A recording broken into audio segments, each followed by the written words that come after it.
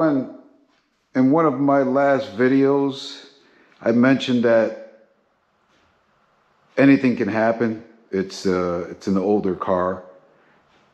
It's old technology, and who knows what's gonna happen next. Well, no sooner I'd said that, something happened. The temperature went up above 75, and I noticed that every time it goes above 75 into the 80s, it starts to run a lot warmer than I care for it to be. So I checked the gauge, and the gauge was almost at the hot, the gauge in the car. And so I came out here and I used this infrared digital temperature reader, and all around this area it was around 200 degrees, 203. The water pump, the heads in the front, and I don't like it at that temperature, and that's just as soon as I get stuck in a little traffic and I'm idling, the temperature starts to go up, and then it refuses to go down, even if I hit the highway. So I am thinking that the radiator is clogged, because this is the original radiator. I repaired this maybe 8 years ago. I soldered it back together because it was leaking on both ends, but it still gave me a problem with the 273. And I decided to use it here because I thought maybe there was something wrong with the engine, but as it turns out, I'm thinking it's the radiator. Maybe too small, but again, it had the issue with the 273. So I decided to do something about it. Came through. Here it is. The Champion radiator. This is made for the small block. 318, 340, 360, 273. I believe 360, maybe not. But here it is. It's a Champion model number CC6769, 3-row core, Pro Series, aluminum, made by Champion. It has the hoses on the proper side. So I mean, it's made for a body. So, and it looks like everything's in the right places. All the mounting brackets are there. Looks like it's gonna fit. So anyway, we'll find out when I start the installation. And yeah, let's get started. The oil change, we're gonna do this with one hand.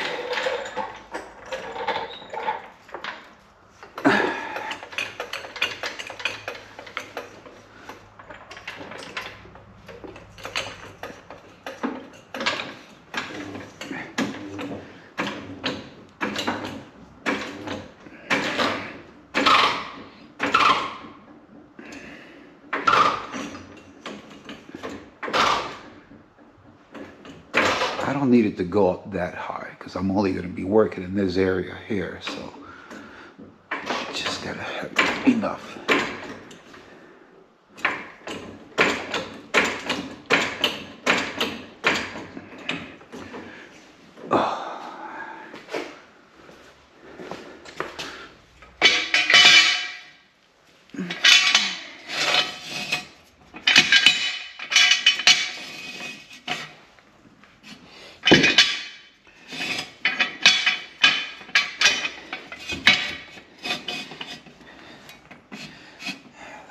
There.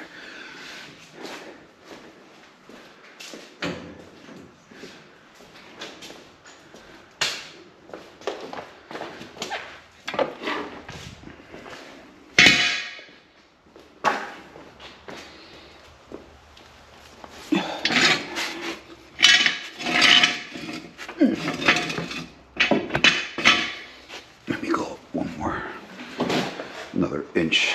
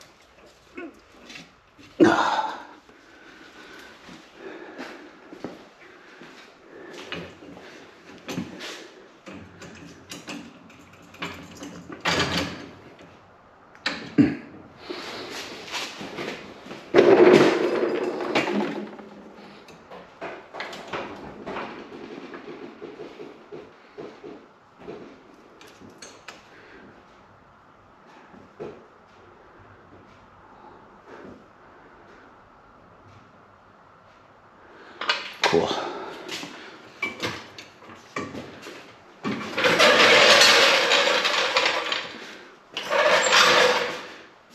All right, let me get some tools. Traction works. So you guys know I have to zip tie this stuff in place because I can't hold it and open it up all at once. I have to do one thing at a time. I'm working with one hand here. So let's hope this works. Hope it doesn't leak all over the place. All right, let me get up top.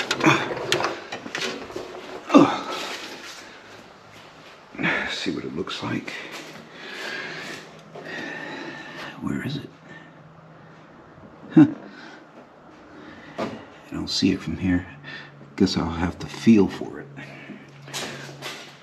Well, let me try by feel. I hope I didn't put it too tight. No, I'm gonna have to use some pliers. All right.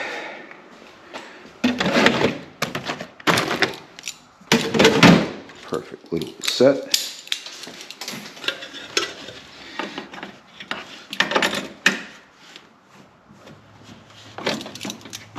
Oh, I opened it.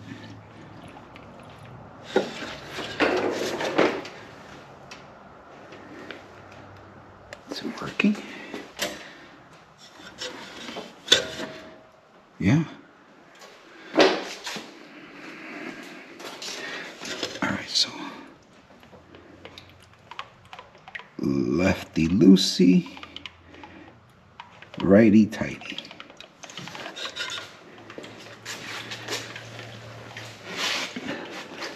Oh yeah, I see it flowing. I'm just gonna do it nice and slow. Don't make a mess here. I believe the last time I drained it, I was able to get 2.5 gallons. So I have 3-gallon cans here, containers. And this time I can actually see when it's filling up. When it's almost at the top, so I can shut the valve off and swap out the can. Cool. Almost at the top.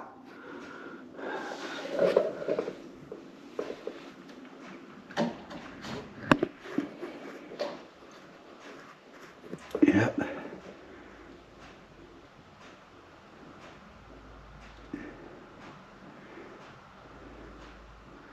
It's gonna spill some because I have to transfer. There we go.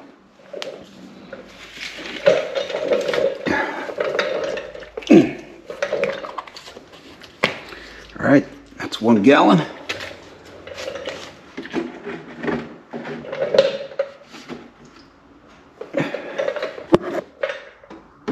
Let's wait for that one. I got it off. It wasn't too bad. Didn't give me too much of a hassle. But I did discover that this is actually a 3-row, and this is the stock radiator that came with this car. See, I did all the repairs here. This was many years ago, and I got it working. I'm hoping that this thing is just clogged, because that Champion that I purchased is also a 3-row, and honestly, I think this one's better, but there's something wrong with it. So also, if you look at this cheap Chinese piece, I mean, I can't say that it's cheap. It looks good, but there are some accessories on here that I'm not happy with. I mean, look at this. This doesn't work. It just spins. You see that right there? It's just spinning right on the edge of that shaft there. It does nothing. So I'm gonna have to replace this with a stock one. Hopefully it fits. And then this cap, listen to that. It's just cheesy. So I'm gonna be using the stock style radiator cap on that. And then this here, I'm gonna, I don't know, this gets threaded in, but it feels so loose. So I may have to put some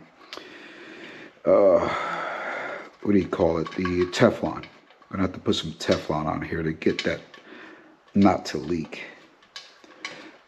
But other than that, I mean, it's a pretty piece. I'm hoping that it works. And this doesn't line up right, but I'll get that to work somehow. I can't use the stock screws that go on here because it's a little different design. The mounting hose on this, if you can see that, it's a little raised, so it actually goes up in here. See the way this is designed here? So it goes in there. This is just flat.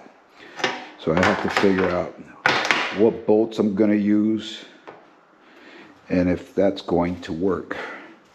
So, but I think I am done for today.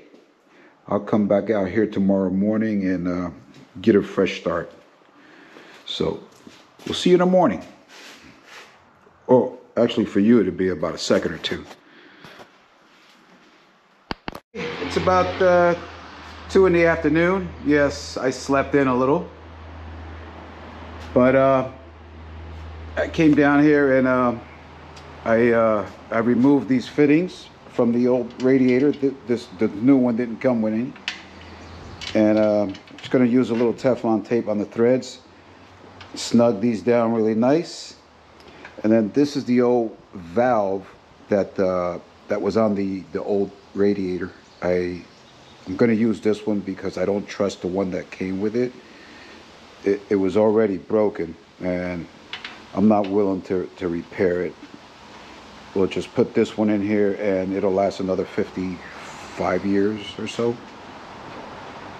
So that's good enough. All right, so this is all cleaned up over here. I did remove, I had an electric fan here that I installed many years ago. It was to help with the with cooling the AC, because the original air conditioner that was in here worked great, but as soon as you were stuck in traffic, it would start to warm up. So I had this electric fan here installed here, and it would come on, and you know, it'll help a little, not a whole lot, but it worked. That's not needed anymore. And so if this does the job, then we'll leave everything as is. I am still planning on putting this where is it, this spacer in there to get the fan just a little closer to the radiator, hopefully without damaging it, but we'll see when I put this in. All right, let me get started. I don't want to make this too long of a video, so I'm just going to go ahead and wrap these in Teflon tape and install these. Maybe I'll get a little mother's polish and polish this up before I throw it in there. So I'll be back in a minute. I have a little Teflon on here. Hopefully this will not leak. I don't want to over tighten this either. Don't want to break anything.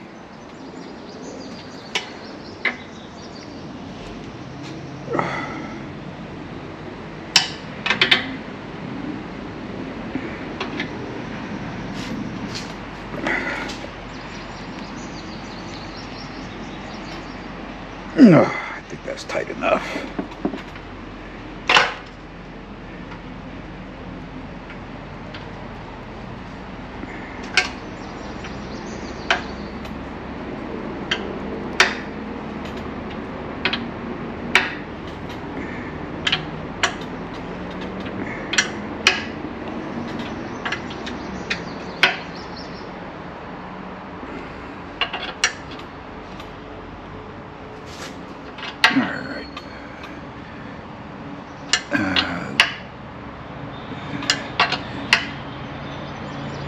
Come on, just a little tighter. That should be good.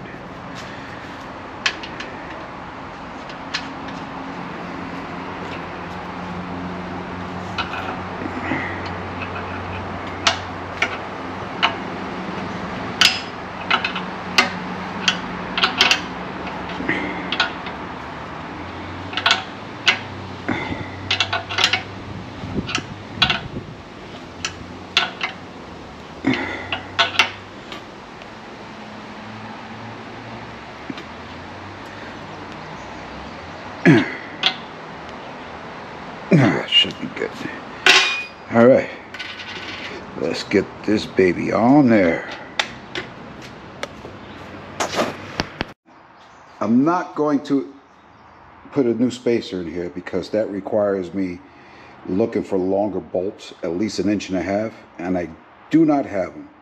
I do have threaded rod here, this stainless steel that fits, but I would have to cut that and find nuts and washers and lock washers, and that's just a lot of work. So what I ended up doing is I ended up test fitting it. It's exactly the same size as the one that came out. It has the same distance. So I'm going to keep my fingers crossed that the old one in here is clogged, and if anything, I think we lost about 10 pounds here. This thing is really light. Not only did we lose 10 pounds here, but we lost another 4 to 5 pounds with this electric fan that I had installed here many years ago to help out with the AC. But that's not needed right now. So I'm going to go ahead and put this in there. So what I ended up doing is drilling new hose on here because the slotted ones they had on there didn't match up. They just weren't lined up correctly. So if I can find my drill, where is it? Oh, here it is. Pull these back out, and I'm just going to add a flat washer to these and not tighten them too much because they do bottom out, but they just fit. These are stainless steel screws, and let me show you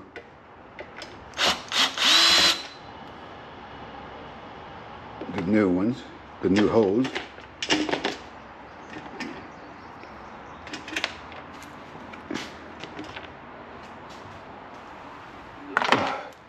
There they are. See, here is about 1/4 inch off. This one's about 1/2 inch off. This is about 1/2 inch off. And that may be about 3/16. So these were all wrong. If I were to try to get them in here, I couldn't screw them in anyway. The factory screws didn't fit, and it was touching here, so it wouldn't allow me to bring it up far enough. So I just dropped it down a little, drilled new holes, and put my own screws in it. That should work. Keeping my fingers crossed. Let's see if we can get this in.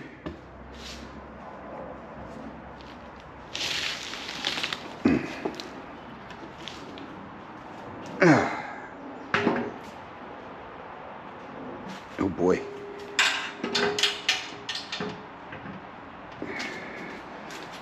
Let's clean off these metal shavings.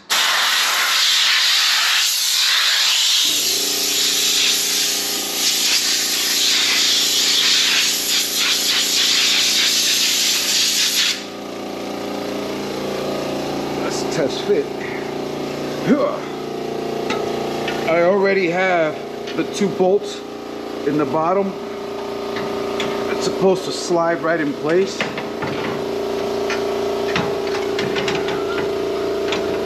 If it's the correct size.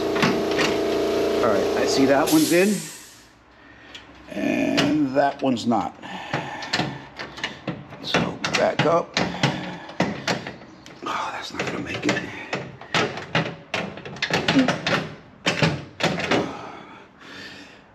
No.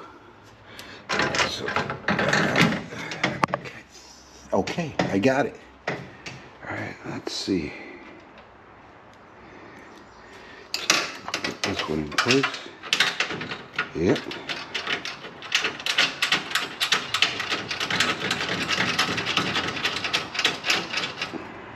And one more.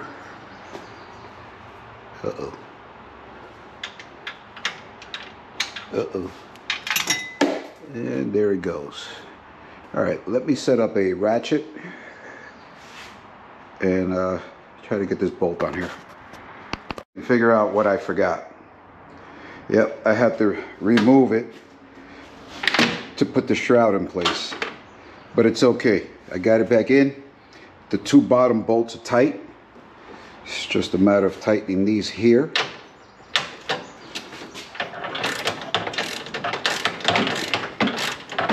Let's get these nice and snug. It does fit nicely. I'm hoping that it works.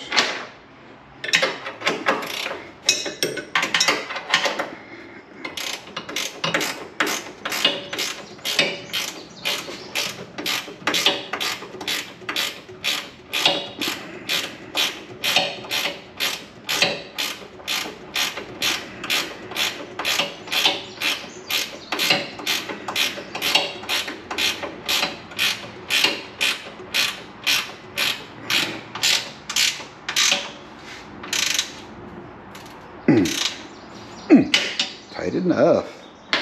All right, so it's just a matter of putting this back in place. I'm not sure. I'll get it in there somehow. All right, so when it comes to the transmission lines, the one on the passenger side seems to line up pretty good. I don't know if you guys can see that. And then the one on the driver's side is off by about the 2 inches. Remember I said that one was 10 inches apart and the other one is 12 inch? Well, this is the 12 inch, but it seems to be just the driver's side that's off. So that one needs to be, you know, bent back in place.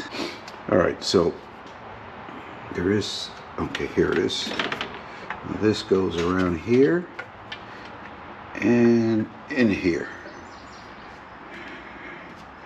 That's pretty nice. All right, folks, let me finish up what I'm doing here and I'll be right back. Everything's in place. Well, as far as the radiator and the shroud, it's nice and tight. The only thing I don't like is now I have a gap here. So I'm gonna have to figure this one out. Maybe stuff a little foam in there or something. And then, what else? Oh, I polished it a little. I used this stuff here. I don't know where this came from. I don't remember buying this, but it's Blue Magic metal polish. You shake it, spray it, wipe it down. It looks pretty good, but I really don't like it. Because, you know, you become a slave to this if you want to keep it looking like that. And so now what I'm going to do here is I'm going to dull this out a little bit because it's too shiny. And I don't want that radiator hose to slip off. So just going to give it a little bit of a rough edge so that it can stick. All right, and then I'll go at the bottom and do the same thing to the lower hose. I still need to connect the lines, the transmission line and the bottom radiator hose. And then we're gonna fill her up and hope for the best. So stay tuned. Oh, and if you're wondering where this clamp comes from, it's not an original clamp, but it is an original clamp to a 1998 Acura TL 3.2. Yep, fits in there nicely. All right, folks, let me get this done, and then we'll fill it and start her up, see what happens. Everything is tight, hopefully. I already put 1 gallon in here. I have the 1 gallon left over, but before I put that in, I think I'm gonna add another product from Rizlone. This is a Hypercool Supercoolant. Reduces, hold on, I can't see.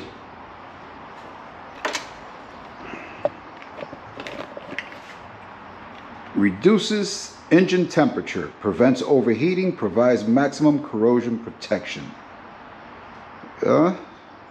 Why not? Another Walmart product. Well, I found it at Walmart. So listen, at this point, I'm willing to try anything. So this is going in. Let's open it up.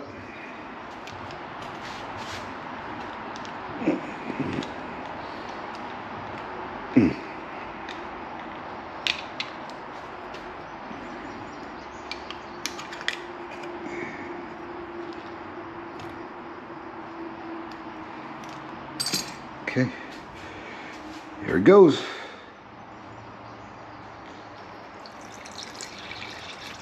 Looks like regular antifreeze to me. Maybe a little darker, a little brighter. I didn't even read to see how much I'm supposed to put in there. Oh well, I guess it'll run super cool.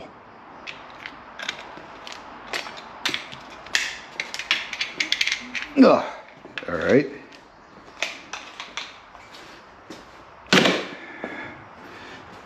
All right, so basically,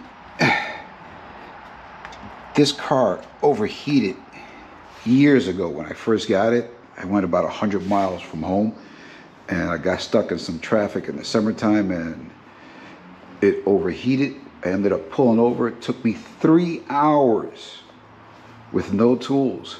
Some guy saw me at a gas station, and he brought over a pair of grip pliers, a hammer, a flathead screwdriver, and that's what I used. What I ended up doing was removing the thermostat, and he gave me a few gallons of water. And there was it was an auto parts about a mile away, and so I took a cab and picked this part up here because I couldn't get it to bleed out. You know, I couldn't burp the system, but I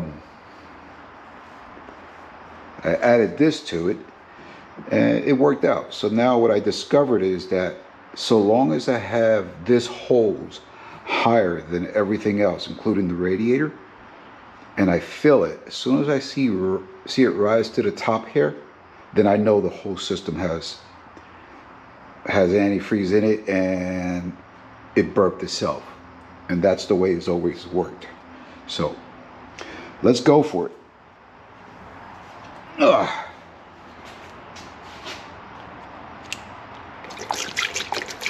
Oh, that's making a mess. I don't like that. Let's see. What if I get it? Nah. Damn it, man.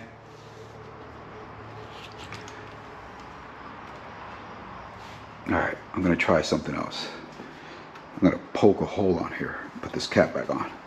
I don't want to make a mess. I already need to clean this place up. There's a mess under here. All right, let me get this done. Let me figure this out. I don't want to make a mess here. I already did. Ow, that hurt. All right, let me get this done, and I'll be right back. Up, it's off the jack stands. Wish me luck.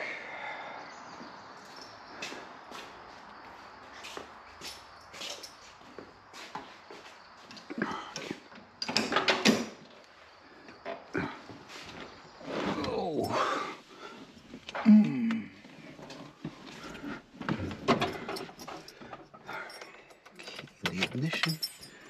Let's try one pump. It's been a few days. Let's see. All right, so I'm gonna start it and take it out immediately, because if I don't, I'll suffocate in here. Oh yeah!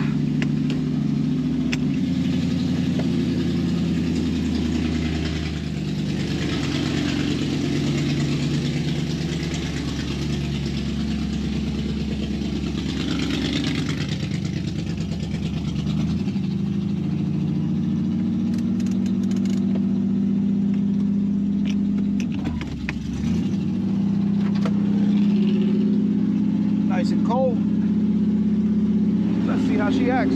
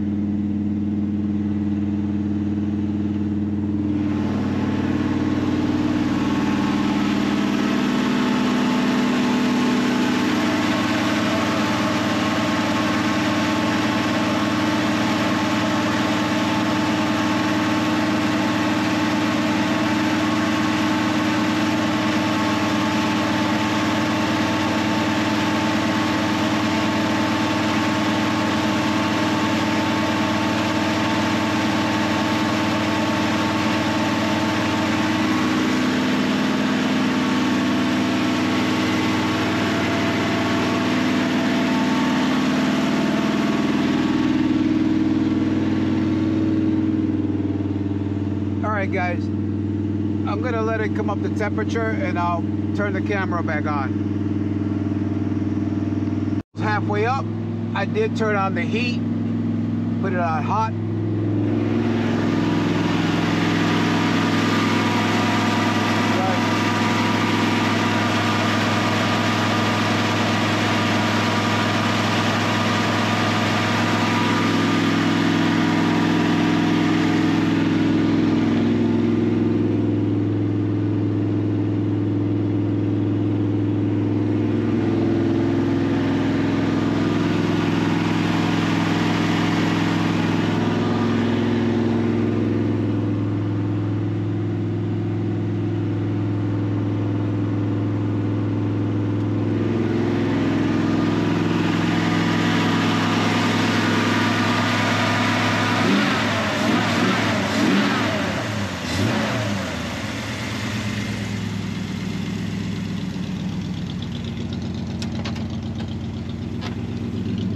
Let's just give it about 5 to 10 minutes, see what she does.